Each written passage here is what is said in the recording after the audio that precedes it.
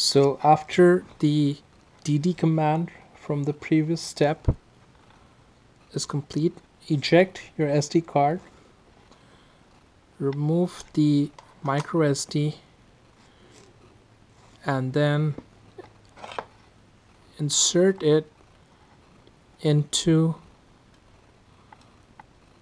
the slot until it clicks on the Raspberry Pi 2. Now we're going to plug in the HDMI cable, and also need to plug in the power supply using our micro USB cable into the Raspberry Pi here.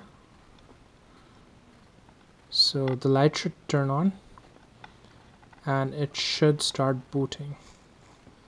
So as you can see, it's doing a color test and it started booting.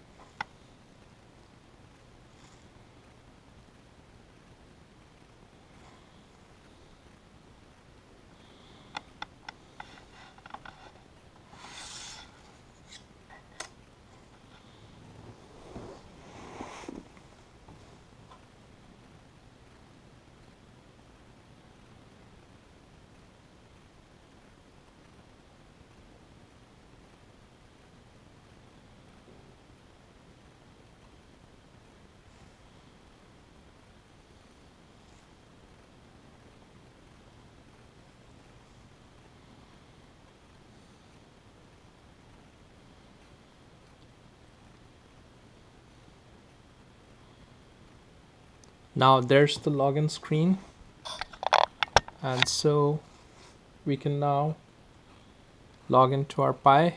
See you in the next tutorial. Thanks for watching.